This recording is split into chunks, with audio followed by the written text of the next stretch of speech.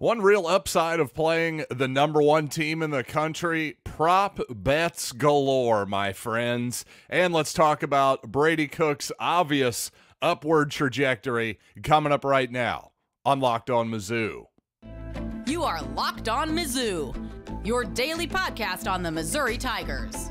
Part of the Locked On Podcast Network, your team every day.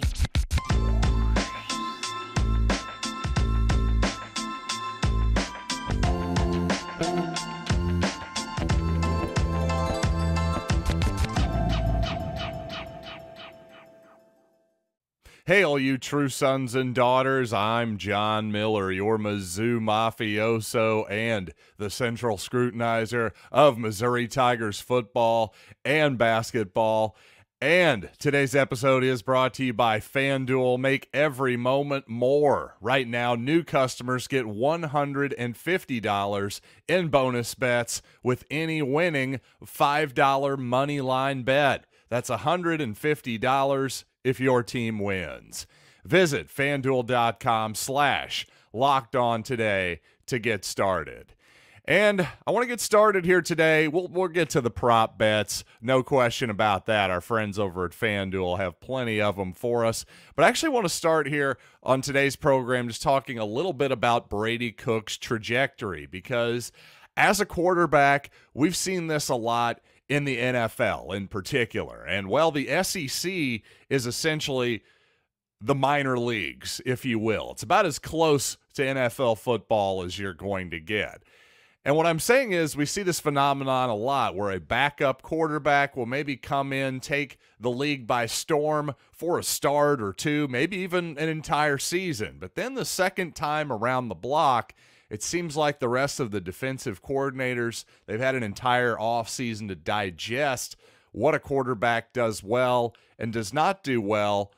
And then the book is out, if you will. The game plan is out, and suddenly that quarterback may find himself, if not out the league, certainly not starting for much longer. Well, it's been the exact opposite with Brady Cook. Of course, physically, he's obviously much more healthy this season, but it's not as though, really, in my opinion, his arm strength does not look dramatically different than it did last season. Now, I think his mechanics, he's admitted that he probably got into some different mechanical habits last season to compensate for his torn labrum in the 2022 season. I think he spent a lot of time in the offseason working on his mechanics, and I'm sure they've gotten better, but I haven't seen a markedly different arm strength in terms of Brady Cook. That's just me. I could be wrong there. The point here is that I think, if anything, what has set Brady Cook apart this season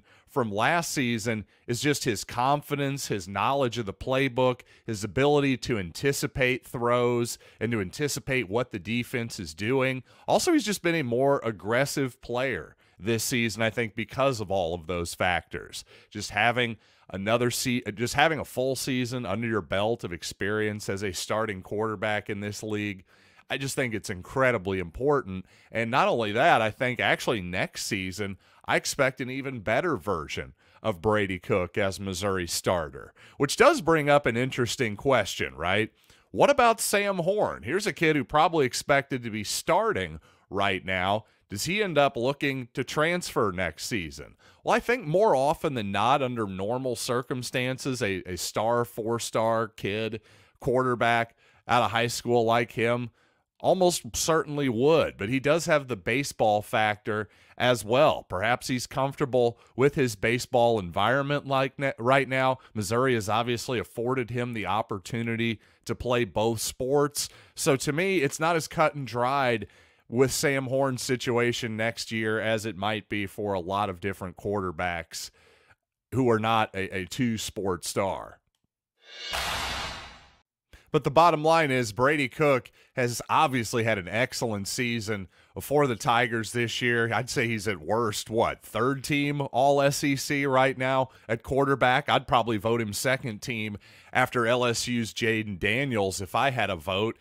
But you know what? Again, I think Brady Cook, I really think he's going to be even better next season. But you know what? I think we'll probably have to see the best version of Brady Cook on Saturday against Georgia to get a victory without question. And I think one factor you do have to think about here is that this is what Bill Simmons calls the kitchen sink game for Missouri, meaning you throw everything out there but the kitchen sink. And you might be thinking, hey, maybe it's time for another fake punt by Missouri this week or something like that. Well, I definitely have talked a lot about special teams and how that is, I believe, a concern. Just I think Georgia's superior depth to basically every team in the country really, I think, shines through on their punt teams and their kickoff teams in particular, in my opinion. But if you think that Georgia is going to be bringing a lot of punt rush, as my worry was leading into this, it seems like Missouri gets a punt blocked by Georgia about every other season. I haven't actually gone back and looked at those stats. That's just my memory here. But it seems like if Missouri gets a punt blocked in a season, it's often by the Georgia Bulldogs. But I was actually texting back and forth yesterday with Clayton Baker, the former Missouri cornerback from the 1990s, and he was saying, obviously he agrees with me. He says special teams have to be special. He says, I just don't think Georgia will be quick to block a kick after watching the Kentucky game. I feel they will play it safe. They will set up the return majority of the time.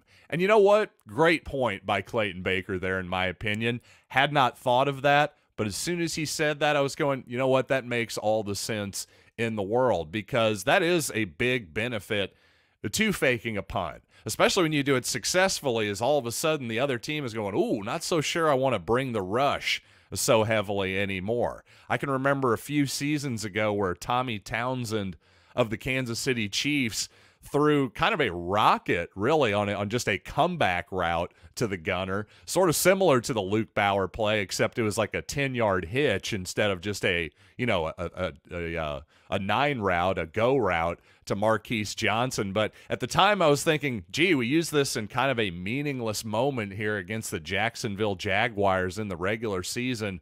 Why not save that one for the playoffs or something like that? Well, I think the thinking there is that, hey, now the other team's gunner has got to have his head on a swivel. He's going to be a little bit less worried about this, that, and the other. And more importantly, maybe, again, the special teams coach, the head coach of the opposition, suddenly, if they have a good punt block, they're going, let's maybe save that one for another week and go with punt safe.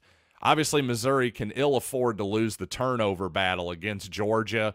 So, to me, I think that's a great point there by Clayton Baker, and just shows you the real chess match there that happens not only on offense and defense, but of course special teams as well. And coming up on the show, yes, we've got plenty of prop bets when the number one team is facing off against the 12th ranked Missouri Tigers, according to the college football playoff rankings. LSU fans were none too pleased about being 14th behind Mizzou, and, well, I can kind of understand their beef there. Obviously, the head-to-head matchups, but obviously, if Missouri continues to win out, LSU continues to win out, heck, going to be a rematch there in the SEC title game, so it would seem. Obviously, a long, long way to go for that. The odds of that aren't the greatest in the world, but hey, speaking of odds, again, just prop bets galore here in this Missouri-Georgia game, including by the great Georgia second-string tight end, the one and only Mr. Oscar Delp. So yes, FanDuel Sportsbook definitely knows what's up if they're talking about Oscar Delp. I can guarantee you that. But you know what? They also know everything about the National Football League as well. So score early this NFL season with FanDuel, America's #1 sportsbook. Right now, new customers get $150 in bonus bets with any winning $5 money line bet. Again, that's $150 if your team wins. If you've been thinking about joining FanDuel, there's no better time to get in on the action. The app is incredibly easy to use. There's a wide range of betting options, including spreads, player props, over-unders, and more. So, visit FanDuel.com/lockedon and kick off the NFL season. FanDuel, official partner of the NFL. Now, again, just props galore over at FanDuel Sportsbook, including, of course, player passing touchdowns, rushing yards, receiving yards, anything you can possibly imagine. But some of the stuff that I like to look at is really the simplest. Let's look at, hey, receivers in the ball game, for instance, they're over under the totals. Lad McConkey has just come back for Georgia, I think in a big way. He looked 100% his very explosive self, really, against Florida last week. That's obviously big news and a big deal for the Bulldogs. At the same time, his 60.5 over-under, I would probably stay away for that and actually say Dominic Lovett, believe it or not, 65.5 yards. For his production this year, that's actually a pretty high number, and that tends to make me think in terms of game theory when it comes to analyzing, what's the sports book think here? They're kind of almost begging me to go under. I would tend to want to go over in terms of game theory. Also, just in terms of my analysis of the ball game, I think that Georgia is going to try to get Lovett the ball, and not just to, I don't know, prove a point or something because he's a former Missouri player, but because in the slot, that's a spot that Missouri has been relatively weak in compared to the outside. Now, I'm expecting Enix Rakestraw maybe to be on Lovett a decent bit in that ball game, or against McConkey if he slides into the slot on occasion, though, I don't know, 80-90% of last week, he was definitely on the outside against Florida. So we shall see there. It just seems more likely that Lovett is the one who maybe gets more target volume than Lad McConkey in this game. Also interesting to see that Luther Burden is at nearly 100 yards. His over-under in this game, 97.5 yards. That just shows that even against a top 10, top 5 type Georgia defense here nationally, Luther Burden is just expected to eat once again. He's just that type of player, and the reason why I said he was going to be the best offensive player on the field, had some Georgia fans push back and say, actually, they thought Lad McConkey would be the best player on the field. I'm still going to go with Luther Burden. I'm not trying to insult McConkey whatsoever. He's actually a really, really good player. I think he's probably an NFL player too. I just think that Luther Burden is more like a first-round pick someday. Another interesting play to me, if you really think that Missouri has a chance to win this ball game, again, as I've analyzed this, I think it's going to be a relatively low-scoring game if Missouri wins it. I don't think it's going to go over the total of 54.5 because Missouri, I just don't see a shootout. Let's put it this way, especially one that Missouri wins. So with that in mind, I'm not just going to take the money line plus 500. No, let's parlay it together with the under 54.5, and that gives you a pretty doggone little good same-game parlay over at FanDuel Sportsbook. Bet $1, win $10.87, so nearly 11-to-1 odds on that. I just, again, it's hard to see a 35-30 Missouri victory. Could I see Missouri winning 20-17, something like that, a little bit more of a lower-scoring game, kind of like when Auburn almost pulled off the upset a few weeks ago at Jordan-Hare Stadium?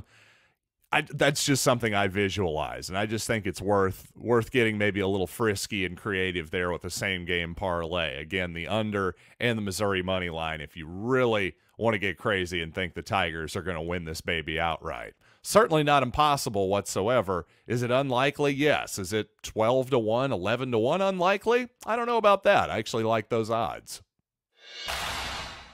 And finally, this isn't really a suggestion for a bet. This is just more of an observation. When you look at Dejuan Edwards, the Georgia running back, 90.5 is his rushing total. Cody Schrader, 67.5. And a lot of times, the team that wins sort of, hey, you run the ball out in the fourth quarter, that type of deal. It's sort of a self-fulfilling prophecy in a way. So almost I would almost like to see a first half sort of total there. Let's just think about that. If Cody Schrader's able to rush for, say, more than 40 yards in the first half, and the Tigers hold Dejuan Edwards to under 40 yards in the first half, well, I think you're probably looking at a pretty good ball game there at halftime. Let's put it that way.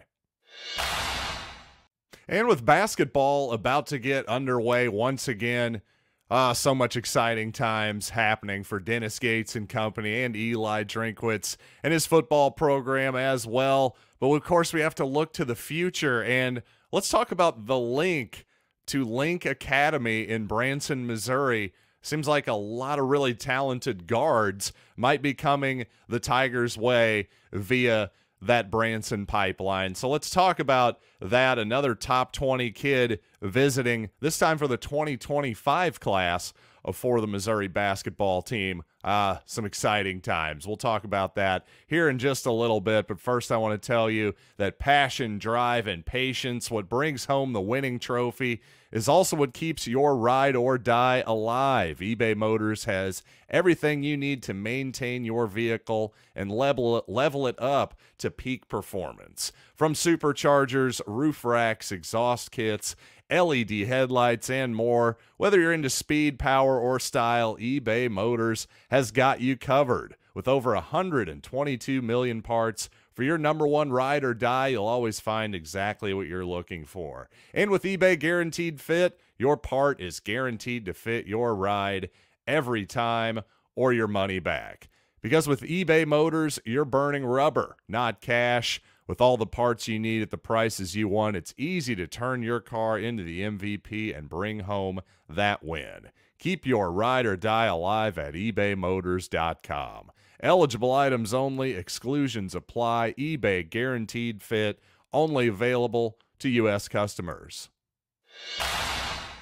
Recently, it was said that Aaron Rowe, who is a point guard, the 2025 class, Missouri and Dennis Gates have been on this young man for a long time. He was at Link Academy in Branson last year. Well, the news is apparently he is moving back to Columbia and going to play for Father Tolton High School here in Como. So that's definitely an interesting development. Obviously, Dennis Gates will be able to keep an even closer eye on that young man. Would seem to be a good thing for his potential recruitment to the Tigers. Can't hurt, right?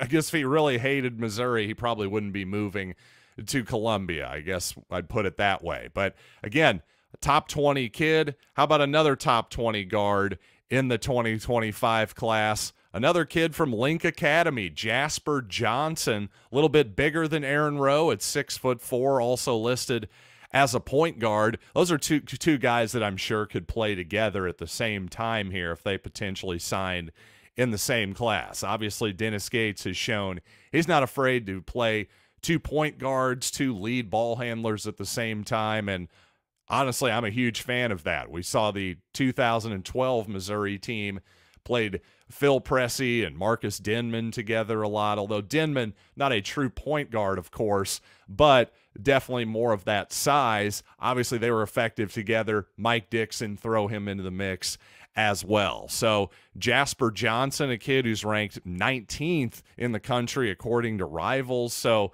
my goodness, we've wrapped up the 2024 class here. That's going to be a top 10 national class at the very least. If Missouri adds Jaden Quaintance to the fold, he just visited Kentucky recently. He's the kid who reclassified to 2024. He should be a part of the 2025 class as well, but he sort of went the Jonte Porter route, reclassified, is going to graduate high school a year early, evidently. So if Missouri gets him, and man, I've seen some recent video of that young man who just turned 16 years old this summer. Athletically, he is just on another level from most people at his size in particular. It's just, man, he'd be an excellent addition, but it sounds like if Missouri doesn't add him, they'll probably roll that position, that spot on the roster over to next year, use it on a transfer portal guy or maybe another high school prospect for the 2025 class. But obviously, things continuing to progress well for Dennis Gates and company. It would seem that momentum on the recruiting trail is just going to continue along as long as this 23-24 team here has a good season that I'm expecting another NCAA tournament appearance. Those are my expectations right now. I'll have a better idea, of course, after next week when Missouri plays Arkansas Pine Bluff on Monday and Memphis on Friday. So you know what? Thanks as always for joining me here on Locked On Mizzou, making this show your first listen every day. I'll see you all tomorrow with my final and official pick for the Missouri and Georgia game right here on Locked On Mizzou.